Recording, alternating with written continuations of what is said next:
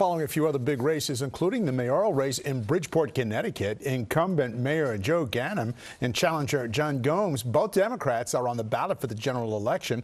Earlier this month, the judge threw out the results of the Democratic primary after security camera video captured someone appearing to stuff multiple absentee ballots into outdoor collection boxes. That means even after today's election, they may have to face each other again, depending on the results of the ongoing court battle. In Yonkers, meanwhile, Mayor Mike Spano is seeking an unprecedented fourth term, facing Republican Council member Anthony Morante. Again, polls now open across the tri-state area. They will remain open until 9 tonight in New York. Polls close at 8 p.m. in New Jersey and Connecticut. Stay with Eyewitness News as we follow today's local elections, and you can track the results on our website and on ABC7 NY app.